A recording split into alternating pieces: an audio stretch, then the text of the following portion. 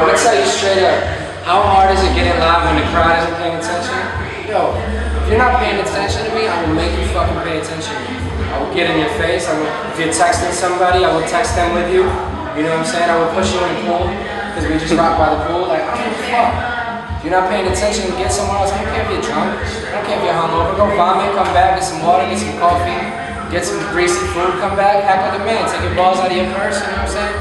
Watch a show, you're here for a festival. You're not here to bitch about not having Tylenol. You know what I'm saying? We're here to enjoy music. So enjoy the music and stop being a bitch. That's it. Sorry. Is the business kind of discouraging? Not really, you know? The business is the business. Like, if you are able to separate your creative moments with your, you know, I gotta go to this meeting moment, you're good.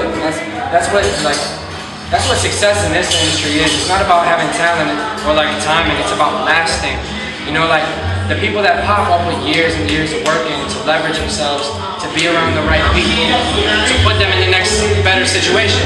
You know, so it's about keep on making the good music, so that way when the next opportunity arises, you have that to feed into the next outlet, you know, and that's what we do. Like, so I think we're pretty successful. I just talk about my life experience. A lot of people don't do that.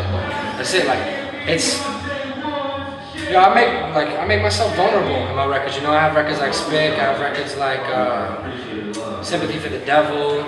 You know, like where I talk about my life experience, growing up with a deadbeat father, a single mother, having racial identity issues, not knowing how to speak Spanish, but being Spanish, being too Spanish for the white kids, being too white for the Spanish kids. Like, I talk about all of that, you know, and like, I think that's, like, when you just are honest about you and who you are and what you've been through, people fuck with it. And that's it. I don't try to be anything I'm not. I like that record, man. It's a very, very personal record, you know, and it, like I just said, it talks about being too white for the Spanish kids, too Spanish for the white kids. I was just feeling like that. Like, I felt like nobody's speaking for us, you know, so I gotta speak for us. And there's so many of us out there. So, you know, we're just talking to them, and that's who I like to talk to. I like to talk to people who relate to my experience. If you talk about something from the heart, everybody's gonna relate. That's it. I mean, I like girls, man. Like, of course I'm gonna try to make music to cater to women. Like, at the end of the day, like, it's about women, like, buying their music. Dudes will spend like $600 on 2 bottles of alcohol before they spend 99 cents on one MP3. And that's fucking real. Like, dead ass, yo.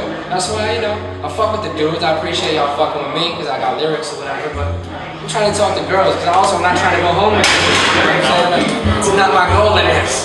Okay? So, you know, it is what it is. I was raised by women, like, so I feel like I have a unique perspective on it. Well, Breaking Point did really well for me. I'm really happy with the way it did, you know, and it's a blessing to look out into a crowd of people that I've never fucking even met before.